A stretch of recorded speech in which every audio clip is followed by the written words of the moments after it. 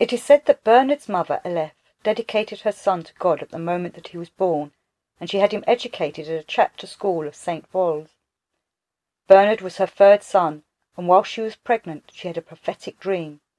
In the dream, a white dog was barking constantly. She went to a holy man and asked him to decipher the dream, and he told her that the white dog was her son, and that he would be a marvellous preacher, that his tongue would heal through his words and would cure many of the evils that diseased man's soul. And that was from the Vita Primera, a book about Bernard of Clairvaux. Bernard did indeed become a preacher, and like a guard dog he became a defender of the church against haters and its enemies. He was also a speaker and orator of sermons on the faith. He became regarded as a great teacher of the faith and was said to be filled with the Holy Spirit, which had been bestowed upon him at his birth. Though he was canonized on January the 18th, 1174, he was regarded by many as being controversial. He was involved in theological debates and conflicts with others such as Peter Abelard, whom he accused of heresy and condemned. And Bernard wrote a book about this titled The Errors of Abelard. He is most commonly known as the Abbot of Clairvaux and spiritual leader of the Cistercian order, and being involved in the formation of the Knights of the Temple of Solomon, who became known as the Templars. He was said to have had a variety of spiritual gifts, that he was involved with the building of monasteries in many places. He was respected for having looked after the interests of the church, and for bringing sinners back to the spiritual path through his preaching and writing. He was regarded as a man of contemplation, who had a connection with the divine. Bernard preached to the people and not just to the monks. The people liked him, and he became popular as he talked to the laity about the glory of God. Bernard led an ascetic life, known for his piety. The popes he was to serve venerated him for his good works for the church during the schisms that occurred, many of them during his lifetime. Bernard interpreted and clarified the scriptures for others, especially those who could not read. He had a thorough knowledge of the Bible and would explain God's will that was described in the more obscure parts of the book. He constantly thought about the Lord God and Christ, and taught that was the way of a monastic life, to contemplate on spiritual things constantly and to gain dialogue with God. There are 2 records of his life, written as a hagiography. They describe the miracles he had performed that deemed him worthy of sainthood, and all the holy deeds he had done, the writers often comparing him to characters from the Old Testament.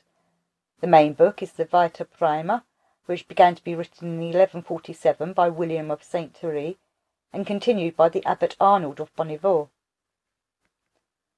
After his death, miracles happened at his burial site. For example, when Bernard lay in state, a boy with a withered arm touched where the abbot's body lay, and his withered arm was immediately healed. At the time of his death, Bernard was most known for being a major instigator in the rise of the Cistercian order. He had established monasteries for the Cistercian order, which he had joined in its early days, and the Cistercian order had been founded in 1098 by Robert of Molesme. Cistercian monks regarded Bernard as their spiritual leader, as he taught them how to live with the intention to be nearer to God. He wrote the Apology, which is a guidebook about the Cistercian lifestyle. At the monastery he did not live like the other monks, but lived in a little hovel, which he preferred because he was free from distraction and could dedicate himself to spiritual contemplation. He liked silence and solitude to help him, which aided in his approach to God. He wrote, "First of all, considering purifies the source from which it springs, i.e. the spirit. It also regulates our emotions, gives direction to our actions, corrects deviations, builds our character, bestows honour and order to our lives. To put it in one word, it provides knowledge of divine and human things." He had not been a good student as a child. He wrote about these times, "Trust my experience, one learns more from between the trees of the forest than in books." Many came to his monasteries to practice under him, including a young novice called Bernard Paginelli, who would go on to become Pope Eugenius III, whom Bernard was also advisor to. Bernard was a peacemaker who was able to sort out the troubles within the church as well as those between the European kings and the church authorities. Bernard was called up to help deal with many ecclesiastical matters, and he became known as the defender of the faith and the apostolic see. He found himself caught up in a couple of rebellions within the Holy See, as popes battled anti-popes, legitimate versus illegitimate, as the seat of Peter was fought over. He would also have to remind church leaders that their roles are to promote and be an example of the Lord's work with humility, piety, and not anger, war, and things like this. Be an authority like Christ, not like Satan, he would say. He could see that many church leaders were working in contrary to the ways of the Christ, and he would petition the Pope to have such people removed from office. This caused contention and made him enemies, but he wanted a church that did as it preached, not archbishops and bishops who took advantage of their roles. You are wrong if you think your apostolic power, which is supreme, is the only power instituted by God, Bernard wrote in a missive regarding the bishop's power going to their heads. He would remind them that there are other higher powers that can influence one, and the other higher powers can mislead, tempt one away from their religious rule. He reminded them to concentrate on attempting to reach the highest power.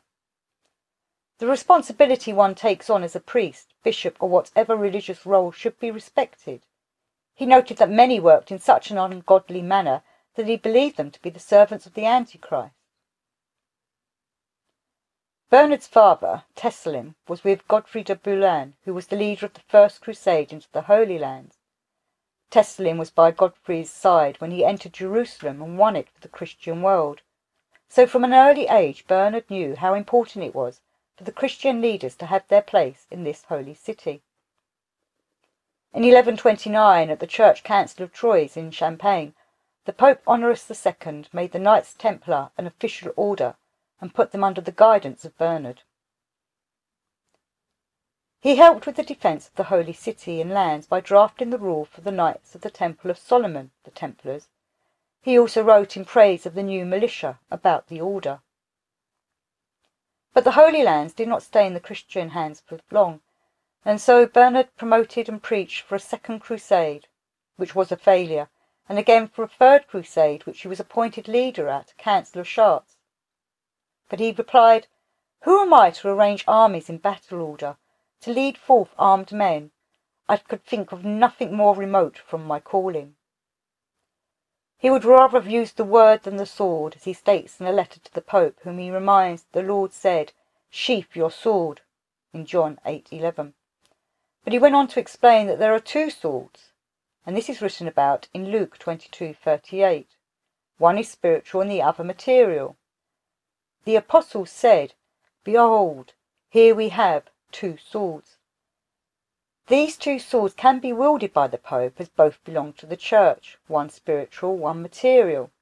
The spiritual to be drawn by the Church, the Pope and the clergy, the material to be drawn for the Church by knights, warriors and soldiers.